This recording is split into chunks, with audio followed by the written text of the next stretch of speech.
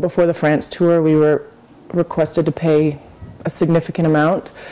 At that point, in my mind, it was too much, and I'd seriously considered retiring. And I wasn't shy about mentioning that to coaches, and I felt I was able to be open with them and say, this is where I draw the line in the sand, and if we're going to have to pay those costs, I'm out.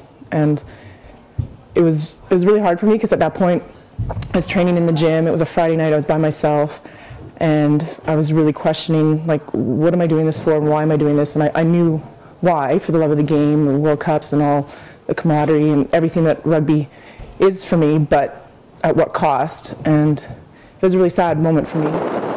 Canada's most capped player in history is the last person to complain, but the pay-to-play system of the women's national rugby team almost forced Gillian Florence into retirement after 16 years with the program.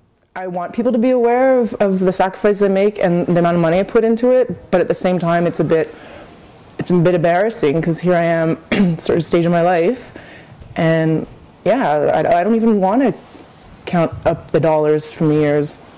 My mom always told me, you know, you should look back and you really calculate. What's the point? Like, it's not why I do it, but at the same time, it's sort of, all right, it's a kick in the teeth, but you just grin and bear it and take it. And at some point, how much longer do you grin and bear it, you know? It's me, Nathan! It was too much for the team to bear, and it hit its breaking point when a tour to New Zealand was cancelled because of money issues just 4 months before the World Cup. For the past 3 years, the players have had to pay thousands of their own dollars for everything from travel costs down to their kit. But Canada's rugby community has stepped up to help the program shoulder the financial burden, and the team could not be more grateful. You have to understand strengths. Marlene Donaldson explains how the community's fundraising efforts have brought back the simplicity that can sometimes be lost amidst the politics and dollar signs of sport. I think to some degree it's true. I think we play this sport because we're passionate about the sport, and when you're focusing on external things like money and finances, and we're not playing the sport because we're getting paid, we're playing the sport because we love it.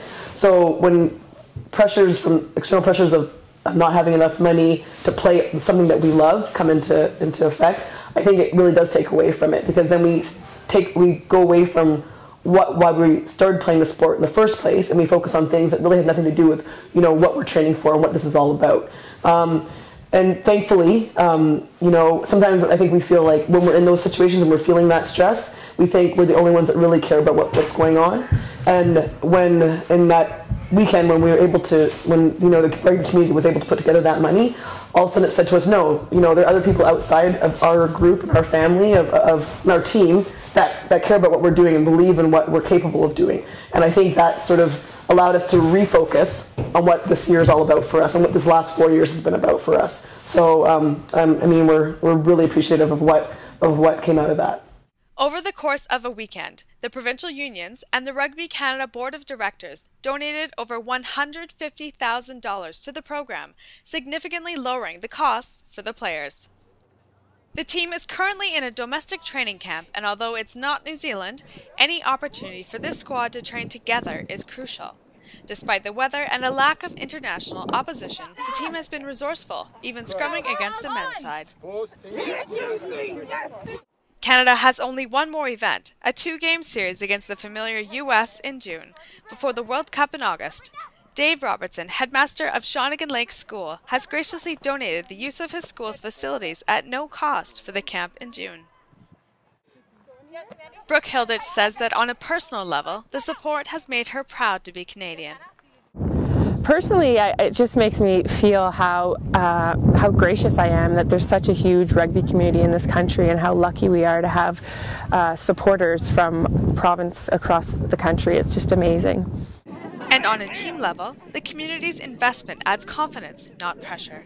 I don't think pressure, I think more support. I wouldn't say that it's a pressure thing, it's more just feeling that people are supportive and behind me, that it makes me more motivated to perform. Anna Schnell says that thanks to the donations, the pressure is off the players financially, so they can concentrate wholly on preparing for the World Cup. It is really nice because it does allow us to focus on what we need to focus on. You know, you don't have to work that extra shift. You don't have to think about how am I going to scrape together enough to get to training. it's really nice to know that people are thinking about us and want us to succeed, and that's just really something that I think is really going to help us win the World Cup.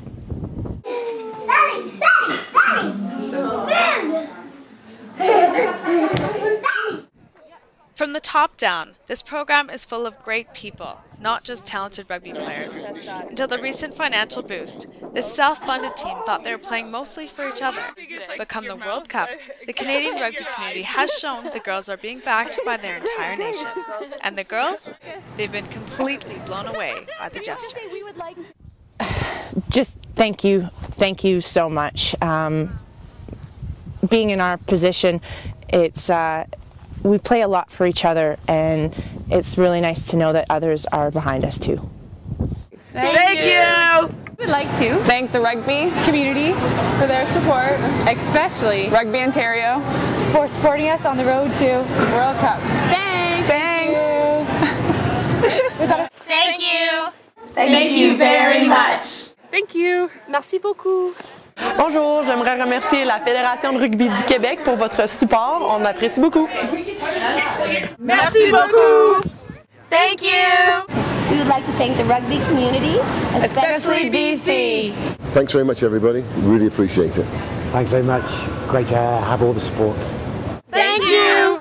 Thank you to the Rugby Alberta Union for all your support over the last couple of years. Thank you very much! It really means a lot. Thank you to all the Atlantic provinces for all your support. Thank you, Canada! Merci beaucoup! Grazie tantissimo!